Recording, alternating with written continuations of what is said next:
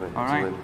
Well, thanks for coming at this late hour of the afternoon. My name is Armando Migliaccio. I'm here speaking as Neutron PTL.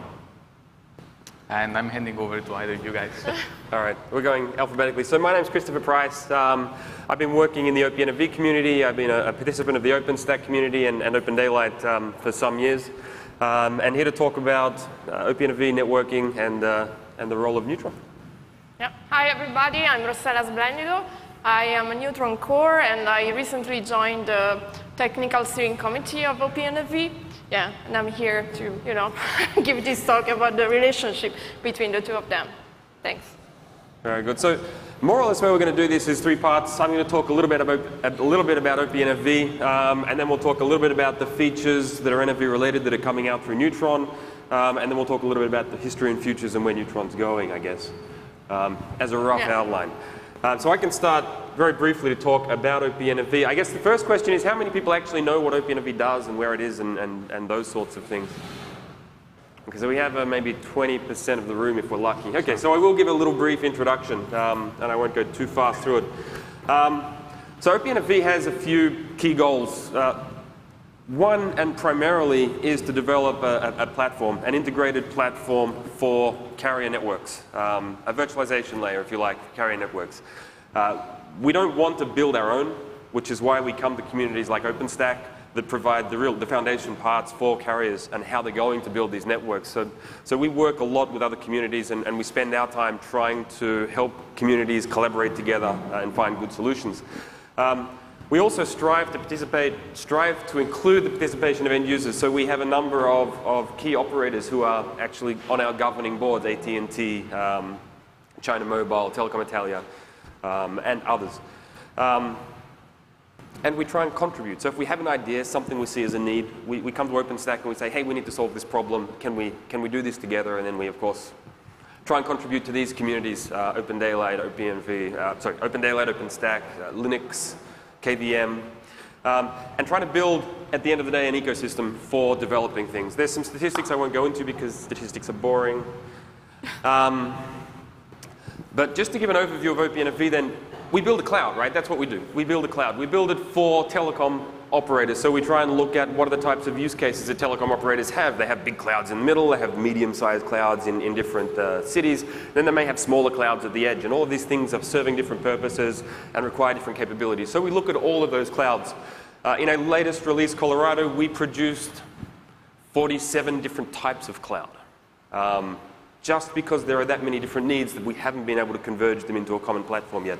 But of course the purpose will be to do that eventually. And we do this through integration primarily, a lot of testing. We do a lot of testing of things that have already been tested. This is just what we do. We bring all of the Tempest tests in and then we write our own end-to-end tests. And we try and develop new features. And one of the key areas for us is the continuous integration, continuous deployment pipeline. We work very closely with the OpenStack team on this. And what we're trying to do is make it as easy as possible to build a cloud. We deploy, I think, over 10,000 clouds a year in our labs and infrastructure, and this is all based on this 47 different flavors that we have. And that's all through aggressive automation, I would say. So what we do, this is a map which is kind of hard to read, but at the framework level, we have the CI/CD pipeline. That's all built around a set of infrastructures, components, hardware types, different lab configurations, and so on and so forth. And then on top of that, we build in our infrastructure and tooling, analytics, orchestration, virtual infrastructure management, networking control, different types of networking approaches that we try out and we sort of integrate into these platforms. And then on top of it all, you have the application layer. You have things that you may want to run like platform as a service type execution environments. And all of this sort of sits over top what we do as an infrastructure as a service layer. As I mentioned, we did do a release recently, Colorado. Some key areas that came out in Colorado. We now have full IPv6 underlay overlay solutions in our platforms. We support multiple types of service function chaining. We can do VPNs, BGP peering, end-to-end. We have different hardware architectures. So we're not only deploying x86, we deploy to native ARM solutions. So of our scenarios, I think we have a dozen that have been ported to run both x86 and ARM. Because we see in smaller data centers at the edge of the network, we may have ARM-type architectures. So supporting multiple hardwares is extremely important for us. And of course, the DevOps, in order to make this happen, extremely important. So we did a lot of work in that. And I think that's all I have as far as the introduction is concerned. And I will pass it over to Rosella. Thanks, Chris. So now let's move on and see a little bit what's the relationship between Neutron and OPNFV. Of course, to understand that, first we need to understand what NFV is. I don't know how many of you in the audience are familiar with the concept. I'm sure you heard the word. I'm not sure you know exactly what that means. So the idea is very simple, is to virtualize physical appliances that are used by telcos to make sure that the traffic flows. So like radio equipment, router, firewalls. And it's more or less what happened at the beginning of virtualization. Like we had lots of physical servers that were, difficult to maintain, they were not scalable. So it's the same idea applied to network appliances. And you can imagine the benefits. Like you spare money, they are easier to maintain, it's easier to get orchestration. And so in order to do that, we need a reference architecture. So I've taken it from Etsy. So let's try to understand what are these blocks. They can be a bit scary. So that's why I slightly modified it to make it a bit more human-friendly. So we have the virtualized network function. So this is basically the virtualization of a network function. What's a network function? Could be anything. Could be firewalling, could be DHCP, you name it. And this virtual network function, of course, they need an infrastructure. So we need to configure and manage this infrastructure. This is done by the management and orchestration. Maybe you heard the word MANO. So that's what it does. So with an analogy, like we can think of this management of orchestration level like some kind of god. And then this virtual network function, they are animals, plants, and human beings. And the infrastructure being the Earth or any other planet you like where you can have life. I don't know if there are many. So let's have a look now at the OPNFV architecture. You see it mirrors the diagram we've seen before, just with some more information maybe. So they decided to use OpenStack as a VIM, that's a virtual interface manager. And you can see there are like 3 fields. Like there's the virtualization, the storage with Ceph, and then there's the networking. So guess where Neutron is? It's, of course, the component that it's taking care of the networking. You can see that in the diagram. And as you can see, the most common configurations for OPNFV are to use an SDN backend like Open Daylight, ONOS, or Open Contrail. So OPNFV and Neutron. Neutron provides the API that the VNF manager can use to create and configure the network resources to be able to deliver the virtual network function. Of course, so there are 2 separate, so OPNFV and Neutron, they are a separated project and community. And we started developing Neutron before OPNFV existed. So there might be some friction, like it always happens in good relationship.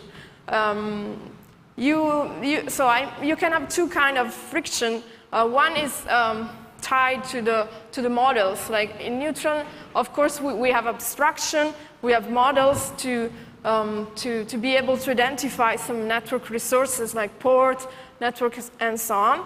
And so these models might not fit completely into the OPNFV use cases. Like, for example, in Neutron, a network is tied to an L2 domain, and this doesn't work always well with the OPNFV use cases. For example, it doesn't work very well with BGP VPN. And then the other kind of friction that you can have is that maybe the API is missing some piece. Maybe you want to extend it. And this is already happening. For example, there's the networking SFC project that it's inside the Neutron Stadium. And what it basically does, it provides the API to configure service function chaining. And we try to collaborate. And one good example of this collaboration is VLAN-aware VMs, that it's a new feature that just landed in Newton. It was really wanted by the NFV people, and it took quite some time to deliver it, but we made it. And I just want to explain you a little bit what's this feature about. The idea is to be able to get tagged traffic to the VM, and also that the VM should be able to send tagged traffic. This is very important for NFV because, as I was saying before, the goal is to virtualize appliances. And sometimes you might have a legacy application that uses tagged traffic to ensure isolation. And so you really need to get tagged traffic to the VM.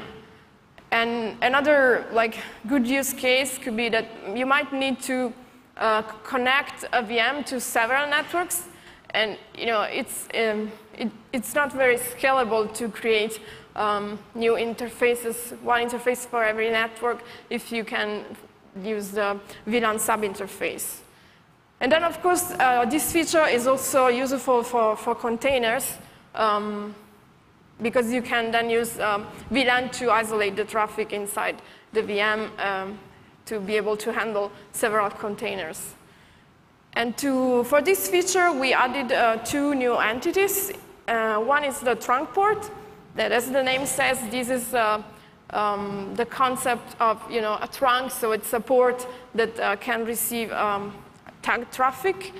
And then we have a subport that it's associated with a trunk and is identified by a segmentation ID. So the traffic that flows through the subport has only a specific VLAN ID.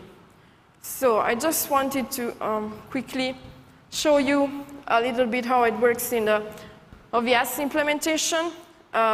So here in the graph, we have a VM with a trunk port and a subport with a segmentation ID 10. As you see, to be able to handle this tagged traffic, we introduced a new bridge, that is the trunk bridge, that it's the one in charge of the tagged traffic. So now let's see what's the path of the packet when the VM is sending untagged traffic. So the untagged traffic will go through the trunk port. You see the square there, the white square. And the trunk port, it's on network 2, so it's the red line. So the packet will go to the trunk bridge. And on the trunk bridge, we have a patch port, TPT. And we have the pair of this patch port that it's on BRIN, TPI. So the untagged traffic will flow through this patch port and then to the pair, TPI. In TPI, I put the red circle because that's a tagged port. It's tagged with a segmentation ID 5 because I assume that in this compute host, 5 is VLAN that is used internally by the OVS agent to separate the traffic between the networks. Now let's see what happens when VM1 is sending traffic tagged with segmentation ID 10. So it will go through the subport, that it's the blue diamond. Then it will get to the trunk bridge. There we have this patch port SPT that it's tagged with segmentation ID 10, so it will flow there. Then it will get to the pair, that it's SPI. As you see, it's tagged, but with a different tag. It's a triangle, so it's segmentation ID 7, because 7 is the local VLAN ID that the OVS agent uses for network 1. And I can hand it over to Armando now. Right. So I won't go in deep dive in VLAN over VMs, but what I will do is to double click on some of the things that Rossella and Chris have touched on when it comes to Neutron and OPNFV. And some of you may actually wonder what Neutron is all about anyway. We've already seen this black box without really drilling down into the internals. And I mean, to start off, Neutron, besides a code base, as some of you may wonder, is primarily a community of people who are gathering around a virtual roundtable called OpenStack and decide to collaborate and achieve consensus the OpenStack way. And when the project was started, the major objective of the project was to devise abstractions for any networking constructs in a self-provisioned manner. And even though at the very beginning, one of the main tenets was providing, overlay networking and in the form of a logical layer 2 broadcast domain, the API and again the abstractions underpinning it were devised in such a way that we could strive to extend certain concepts, alter certain concepts, and make sure that these concepts again are to the best of our abilities technologically agnostic, so that they can map on top of physical implementations that may vary. So that meant that the API to some degree can be considered somewhat polymorphic, and underneath the API, you can plug different components. And I'm actually borrowing a picture. I couldn't even be bothered to change the name. Quantum is actually the former name of the. Quantum is how Neutron was formerly known. We had to change the name for legal reasons. And I'm borrowing this picture from an old slide deck, which exemplifies a little bit what I just described. And these compositions of services and components, it's something that we tend to refer to as stadium, which is again this fancy name for just describing a list of projects that are related to one another to deliver networking services on top of this core backbone that makes up like Neutron as a whole. And features and collaborations end up being managed and driven by what we called Neutron drivers, which is a set of people who have been, around in the Neutron community and project for long enough to be blamed for all the mistakes and all the good things that have happened in the project. So this picture somewhat exemplifies, gives you one view of what the Neutron architecture is like and what this modularization and this composition is like. The Neutron server, which is again one key component of the Neutron deployment, is what makes up the bulk of the system. And besides things like things that are not that very sexy, like state notifications, quota management, policy enforcement, scheduling, and so on and so forth. The key piece here is the API abstraction, and the API abstraction is where the magic is, and it is fulfilled by what we call plugins, and we have plugins that span from core plugins that implement what we call like a very subset, a core subset of networking abstractions that are used by other projects in OpenStack like Nova or Heat, Ceilometer, and so on. Magnum, the more you can come up with, the better. And other services they may consider like somewhat optionals or appropriate or like suitable for addressing more niche needs, things like load balancing or firewall and so on. And all these components again can collaborate together in a loosely coupled fashion in order to deliver networking services. The fact that this is a very composable architecture means that two Neutron deployments may not necessarily look alike. So you may have like a cloud that is meant to do something like AWS EC2 that is powered by a Neutron deployment that had just a core plugin and an L3 plugin, and you can have another cloud that may be using a telco environment that's being configured to do something completely different. That's very very telco driven, where you may have like something like BGP, VPN, and service function chaining. And as I've sort of like briefly skipped over, these plugins themselves can provide a pluggable framework for tapping into potentially like SDN controllers or built-in agents then they map the logical API artifacts on top of like physical constructs. So obviously, it would be naive to think that the platform would be ready and functionally complete from day one. There are gaps. The project has grown organically over time, but obviously there are gaps, right? There is only so many people who are involved at any given time in the project, and the project is still relatively young. So the question sometimes that we get asked is this feature ready, or is this a gap that exists? And I think that these questions are valid, but I think that the more crucial question is, are these gap can this gap be overcome? So is the platform and the project arranged in such a way that these gaps can be filled over time? So is the platform like extensible or like modular enough that things can be composed in a way that not only a single person, many persons can understand at once what they're dealing with, not giving again the knowledge of the whole thing to a god type of person, and B is the project adopting a set of processes and procedures to enable collaboration at scale.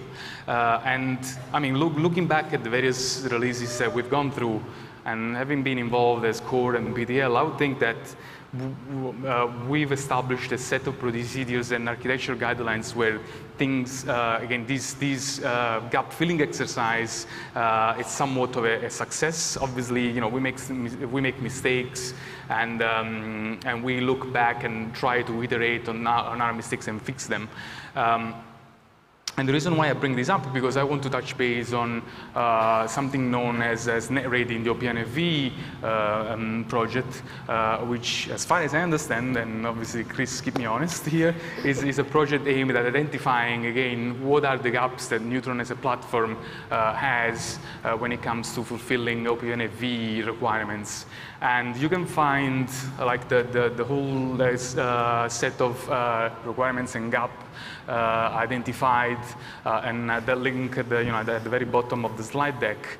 And here I've sort of like summarized in this bullet list a number of them. And the one marked with crosses are the ones that I somewhat disagree with, and the one with the ticks are the ones that I acknowledge is something that the Neutron community has to work on. And I would be happy to like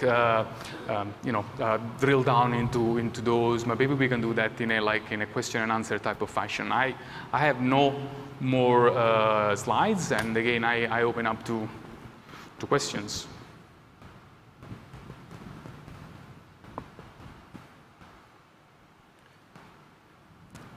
Round of applause? No? Yeah, thank you. That's fine. So I think just to paraphrase, I mean, so what Neutron provides, and I think coming back to the point of this topic, Neutron provides us with a network and control function that allows us to move natively from OpenStack into the network and start to manage that network. We see that, for instance, we've done studies in OPNFV which show that Neutron doesn't necessarily solve every problem in the world. That's kind of okay. Neutron doesn't need to solve every problem in the world. I think there are other architectures, other approaches. We know there's a bunch of SDN controllers out there that want to be able to and do integrate today. And as we move forwards, we explore how to solve some of these problems, some which are relevant to the Neutron community, some which may not be relevant to the Neutron community, and we try and find ways of establishing how we can realize these moving forwards and essentially coming to an understanding of how to make progress as a community. And I think from an OPNFV perspective, we see Neutron as a very stable and constantly improving networking control function. And for us, as you saw on the slides, it's one of many that we work with. So I think it's part of the ecosystem. It's, from an OpenStack perspective, the primary Neutron networking-focused ecosystem that we want to work with. And certainly want to find ways of making sure that we can integrate those other solutions and those other architectures into an OpenStack platform. But, yeah. And I would like to add also that Neutron, as I mentioned earlier, is a community, is a system that you can deploy and play with and blame or hate or love, but it is also the vehicle to getting access to your workloads. Ultimately, OpenStack is about VMs, containers, bare metals, things that can crunch data. And if you think about Nova, you think about Ironic, Neutron is the element, is the key of the puzzle that is used by these projects in order to provide networking services. So again, it's that interface that allows workloads to get access to the pipes. So that is also another thing that I would like to again stress and highlight. And it is important to realize that, as Chris mentioned, we don't necessarily have to bloat the plumbing layer. We can figure out ways to carve it out, slice it in such a way that it doesn't fall under its own weight. But that has to be done in coordination and cooperations with the entire OpenStack ecosystem, ecosystem of projects, not just looking and dealing with Neutron alone. So, for instance, there have been initiatives that some of you may be familiar with, like Gluon, that tend to look at how Nova and Neutron interface to one another. And in order to address certain issues with that, we will have to look at both projects in conjunction. Yeah. Yes. If you can go to the mic, that would be great. Otherwise, you can speak very loudly and we'll try to replay the question. Thank you. Okay, so given that there are gaps in Neutron that you mentioned, and Neutron has plugins to various SDN controllers, does it make sense, I guess, when does it make sense to fill in the gaps in Neutron versus in the SDN controller themselves? Yeah, that's a good question. You end up, there is no hard and fast rule, really. You make a judgment call on a case-by-case basis. And ultimately, you see this question addressed by the needs of the persons and the people involved in certain initiatives. We tend to privilege access to open source technologies as far as Neutron goes. So long as there are technologies that we can access to in terms of SDN controllers or again, we can consider open and accessible.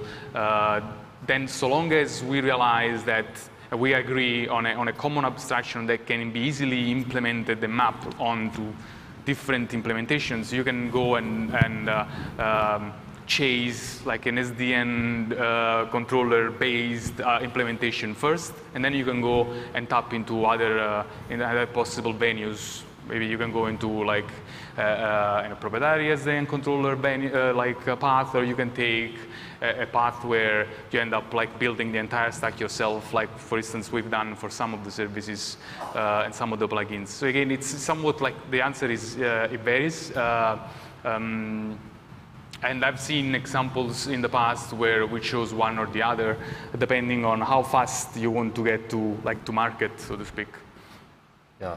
I mean, just to add on to that, I don't think we can give an answer. It's not that easy. Can I fit ICN into Neutron?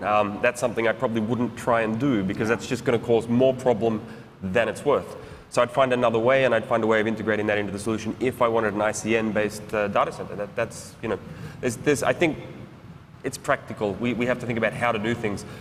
Neutron is an attractive venue to get work done where it fits in to what Neutron is doing, because Neutron is native to OpenStack, right? It's the place, if you want everyone in OpenStack to be immediately accessible to a technology, it's a great place to get stuff done. Yeah. If you want to address things in a different way or take a completely different approach, then maybe there's other venues that are worth doing that. Yeah, I'd also like to add, it depends a lot on the kind of gap. Like if the gap is, you know, some new functionality that you want to add, then it might make sense to go to an SDN controller. But if the gap is in the, like, the model doesn't really fit well, then I think the right solution, you know, is to discuss with the Neutron community and to see, you know, what you can do and try to find a common point. You know, it doesn't really work, like, simply to skip this step and just to use some custom SDN solution, I would say. Yeah, I mean, from a practical standpoint, you know, asking the question, can you do it in Neutron, ultimately boils down to choosing whether you want to do Python and you want to expose a REST API that looks like the Neutron API, and it bolts onto again the API layer that the Neutron server provides to the other OpenStack services. And you know, if you're uncomfortable with neither of those options, you want to use a different language, or you want to expose the REST API in a different way, then obviously that effort cannot happen in the context of the Neutron as, you know, as the software system. But again, the Neutron community is still pretty inclusive and open to addressing any type of innovation required in order to address NFV needs, so that if someone else wants to come along and want to do that in Neutron because they're nuts or because they really have no spare time on their ends, I mean, they have spare times on their ends, then by all means, it's an open source community. It means that anyone is welcome to step up and, you know, roll up their sleeves and do work. I mean, it's a lot of work. It's a lot of work. But, so yeah. Good. Any other questions? Any hard questions? Well, seems like we've either done a good job or a terrible job. Put them to sleep, I think. Yeah. Well, thank you for Thank you, joining us. Thank you very much.